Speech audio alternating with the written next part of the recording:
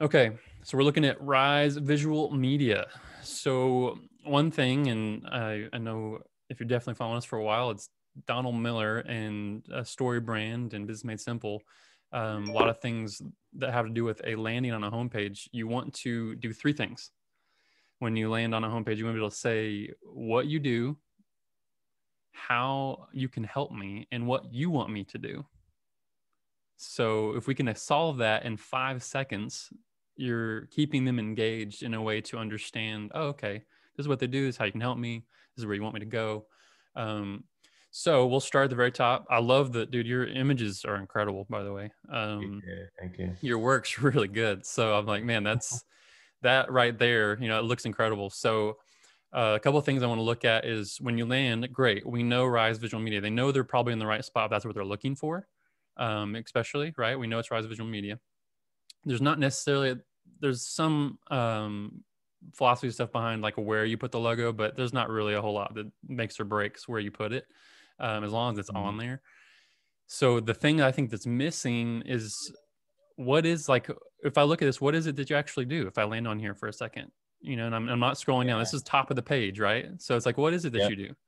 Rise Yeah. Visual, okay, well, I see some images. Okay, cool. Visual media. I think, you know, we have to, we're always ahead of the game from our people that we're trying to serve. So I think it's just plainly putting on this, maybe like you said, real estate, right? Was Yeah. your main thing. So like real estate, photography, in media or something, you know, it's like really plainly putting that somewhere on this homepage. Mhm. Um, and then, you know, sometimes it's a philosophical statement. Sometimes it's something that helps answer a question or helps them give them a good thought to how you're actually helping them. You know, it's hard to come up with words right now as far as without doing the exercise, but that would be the idea, is changing this logo here that you have in the middle to being more a statement and then exactly what you do. Mm. Um, I'll just use ours as an example. And we play with ours all the time just because we're learning and growing too. Um, Ours, it's interesting because ours are coaching and marketing frameworks. Like that's what we do, right? This is kind of putting that increase your organization's impact in any economy with proven growth marketing frameworks. A clear plan to grow your business is just a statement. So it's like, okay, that's, you know, it's simple. I'm not saying it's the best, but it's at least a statement that helps them think, okay, creates plans to help me grow my business. Okay. Um, so that's something here, think through, you know, statement or something helps them think, okay, cool, that's how it helps me. And then just what it is, real Mm. estate, photography, well, however you want to word that, you know, how would you explain that? That'd be my question. And then what do you want me to do? Right. So it's like, cool, here's where I'm at. Now, what do you want me to do? And I know we've got buttons up here and we've got social media up here, and then we've got our services button here. I would say let's just be straight call to action. Let's just be real direct with them. Um, so my question to you first, Ed, would be what is the first step of the process with you guys? What normally happens? So I'd say that the first step would be, I guess, qualifying the client. Like, what is it that they want or need? So What what is it happens at the very? Let's just dumb it down even more. Like, what do they have to do for you to even get to that point to qualify them? they got to contact us? Right. It's okay. So, what happens when they contact you? Is there a phone call or a meeting or So what they would do happens? either they have the three basic options. They can email, they can call, or they can send a text message, Okay. and that goes But directly to our support staff. okay. And what happens with the support staff? Are they reaching out to them through that same medium? Yes, yeah, they are. Okay. So I would make the call to action something that has to do with reaching out to the support team, you know, Mm, or uh, I can't get the words in my head right now, but maybe set up support team call or set up support, reach out to support. And I'm not saying it has to be the support word, but sure. think about what actually happens versus so people are used to seeing a contact Mm, button, which is nothing wrong with having a contact page on your website. That's great. but I would have it more direct to what's going to happen, so that they know, okay, when I contact, this is going to happen. Like I'm having a conversation with support, or I'm, seeing if we're a good fit. But we just have a scheduled call because that's all we want to happen. We want to set up some sort of call, and usually it's a Zoom call right now, especially. But if that makes sense, and sometimes people make their contact page just changing the call to action to a different wording, to where it's like, okay, contact support even could be a thing. And doing the storyboard exercise too could help identify what those call to actions are. But what I would do, and I think would be really helpful, is to put a button up here on the right side of the screen that just says that, and it stands out a little differently, right? So it's, you have your normal buttons over here. That's great. And then something over here, maybe it's an outline box or a different color box that stands out. Even a solid white, because I know you're doing black and white. It's kind of your theme. Maybe a solid white button with black text or something that's that call to action. And then put that same call to action over here, right? And then, and I know you probably hear a lot of this in the process with StoryBrand and stuff too, but some type of transitional piece that maybe it's a video that's from you, or maybe it's a download or a free resource or something you can put as additional button. Ours is a test right now. Take quiz. It's like, that's okay. They're not ready to call me today, but hey, maybe take a quiz instead, right? Like, not everyone's always ready to take action right away. But this way I can get your email, right? So I'm like, cool. At least I know you were here. So just knowing off of experience as well, I would, and I'm not sure why this isn't pulling up the social. Maybe there's not a break there or something, but I would not put the social on top, only because at this point, we don't want them to leave your website. Right. We don't want to make that the strong piece where they leave you and then maybe not engage with where we want you to engage. I'd put that on the bottom footer of your website and then make that just a call to action. That sounds good. Then, so I like we have here services about, nothing wrong with that. People expect some of those things, right? That if they want to know about you, they're going to click the about button. If they want to see your services, they'll click that. That's normal. That's good. So here is actually, I thought this section was really great. I love the colors. I love the little icons. This is your value propositions, right? These are things that you add value to. And I loved it. So I was like, great, high quality content. That's awesome. 24-hour delivery, man, that's phenomenal. Okay, this helps set where you're at. Okay, cool. Well, if I'm not in Connecticut, maybe you're not a good fit, right? That's helpful. Convenient scheduling, yeah, that's great too. I might even play with some of the words here, but I'll change that. But scheduling is great. It's like, cool. Okay, knowing that if I need to get hold of somebody and knock something out, we can do it. I'm not having to wait to try to get things done. People are ready, standing by, ready to help, right? And there's ways to word that. I would remove these read more buttons. I wouldn't allow them to go somewhere else right now. Where on my end, it doesn't look like this website updated as far as where you're looking. Is it not showing on your end? I just still see my logo and our services. Interesting. Okay. Not sure why. Let's see. I'm going to stop share here. Maybe I can come back in. Let's see what happens. See. Did this update? It says started screen sharing, but it's all black. Okay. Well, let's do this. It's recording on my end, showing what I'm seeing. I'm not sure why it's doing this. Okay. So pull up the website on your end, and I'll just tell you where I'm at on the website. Yeah, that works too. But I'm going to keep screen sharing so it's recording on this. Perfect. Okay, so I'm down in the second section, right, with your 4 different blocks. So I was saying you should just remove the read more buttons and not have them go anywhere right now. Okay. Because we don't want to deter, like, I'm not saying we would deter, but we don't want them to leave, because we want them to only do one thing. And what is that? That's contact support or whatever that call to action is. Yeah. So I would leave your info like you have here. It looks great. I love the icons, the images, the little text, and then put one button, maybe right below all 4 of these, that just says your call to action. So it's like, cool, this is what we want you to do. Great. We have great value. We can do this now. Let's get some business. Let's do this. So now I'm scrolling down to the who we are section. Um, I see you've got, looks like Matterport, stuff like that, right? You got the system. Cool. It looks good. I would actually not put this on your homepage. And here's why. Okay. People do care about you, but not till they know that you can solve their problem first. Sure.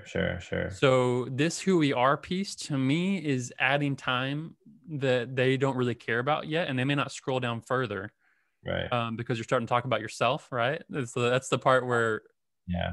they start kind of losing focus because like, hey, well, it's all about me, man. It's about me. What are you talking about? Yeah. It's about me, bro.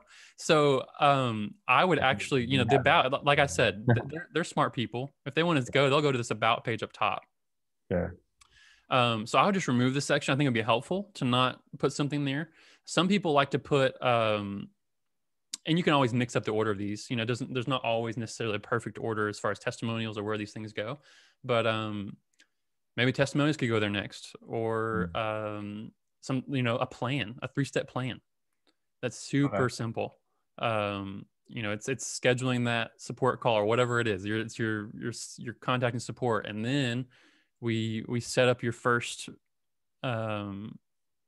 project or whatever that is, and then you're selling houses or selling, your real estate business is growing because we're helping you get there, right? That third step usually is not even action they take. It's more just seeing themselves as a better company. And anyways, so that could be also the section here. I hate the word art text. Say again. I hate the word art text. Zach is our marketing guy. Got it.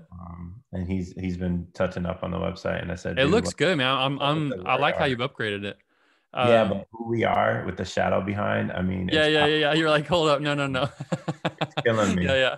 That's funny. So then we go down to what we offer, right? You got the services side. There's nothing wrong with this part, having your services on the page, but again, they'll look for it. Sure. Right. So they're going to go to the menu, or even put in I would actually duplicate everything in your top menu in your footer, have links to go to your services, your about, another call to action button there, your social media, put all that in the footer. We call it the junk drawer, right? Everything just kind of falls down at the bottom. I would use this space also to kind of, in the StoryBrand process we do, in the messaging piece, we write narratives, and it's a paragraph of text, right? That helps people create that story we're inviting them into. We usually put that towards the bottom of the website when we do those. And I think this would be a good spot for something like that. Again, we could always talk about what that looks like, but I don't think you need what we offer as well. And also think about it. Remember, we're talking about them. You're talking about you already right now. You're saying what we offer, right? If you were going to keep this section on the homepage and you really wanted it, I would say something with you. Start your project, or something that, and I'm not sure the project's the right word, right? But the idea is that you're focused on them. Even the bottom here. So now I'm scrolling down to the testimonies. Great. I love that you have testimonies. You got the 5 stars. People like to see that stuff. Even sometimes when people think it's fake, subconsciously, they like to see it. So obviously yours aren't, but when you say how we can help, you could either just do away with that altogether, so you're not talking about yourself, or you could have a statement that just talks about the other people, what other people have to say could be a statement. You could say, again, start your project or something. It could just be it's talking about them, and then they say, oh, cool, man, they're doing great work. People have a lot of great things to say about them. Now I do notice this button down here. It says get a quote. Is that part of the process? No. Okay. I actually saw that this morning for the first time. No worries. So this is kind of fun sometimes because we're like, oh, we're opening more things that are gonna change. But I would put the call to action again. Yeah. The button, right? So I would just all the way down the page, you're just putting that call to action button. Like, we just want you to do one thing, just do this one thing. And I know you've seen that on our website. We're like, schedule that call, bro. Keep scheduling that call.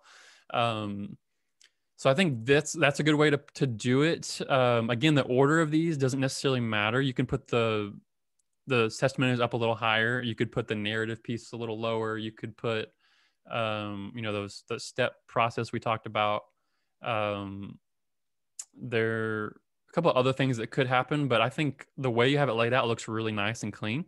I'm going to scroll back to the top to where you have your images, kind of zooming in. Again, these look really great.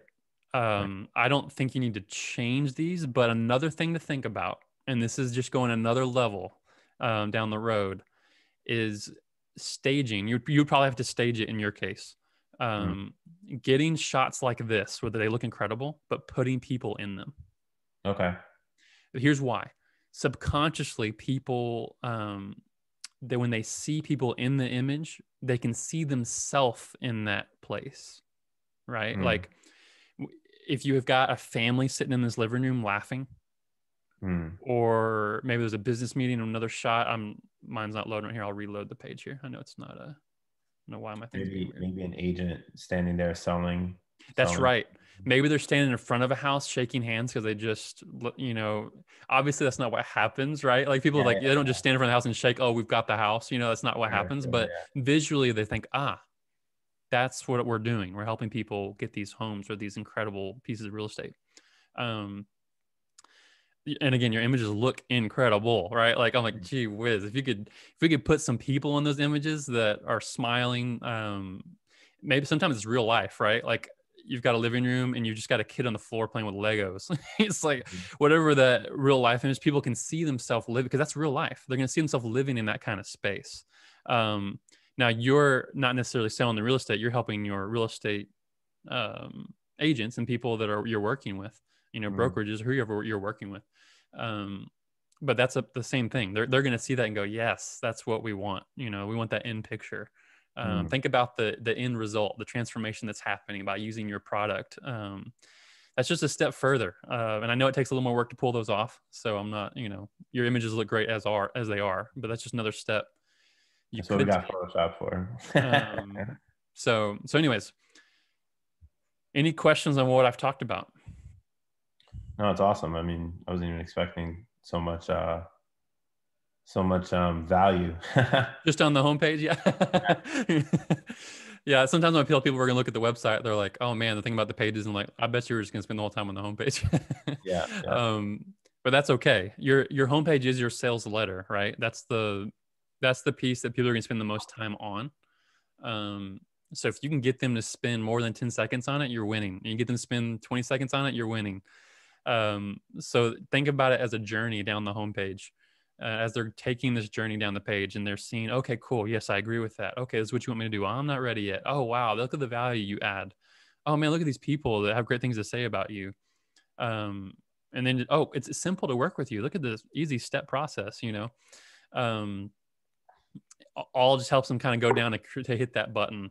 And then if they're not ready, that would be the sales funnel part, right? Like it's the part where you go into okay, let's create a landing page or an offer that gives them something for free so that you get their email. And now we can sell emails or we can use sales emails to bring them back to the website. Because if they're not ready today, they may not be ready for a few weeks, and that's okay. But we want them to remember you just in case they're looking at somebody else as well. We want them to remember to come back to you just in case they're shopping around and they're looking at other places, and they may only remember the last place they looked. So if they looked at you first and you're sending them an email for over the next few weeks, you're sending them 5 or 6 emails. They're like, oh yeah, that's right, Rise Visual. I need to contact those guys. They're the ones. So, so yeah, hope that was helpful, and I love what you're already doing with it, man. Looks good. Appreciate it.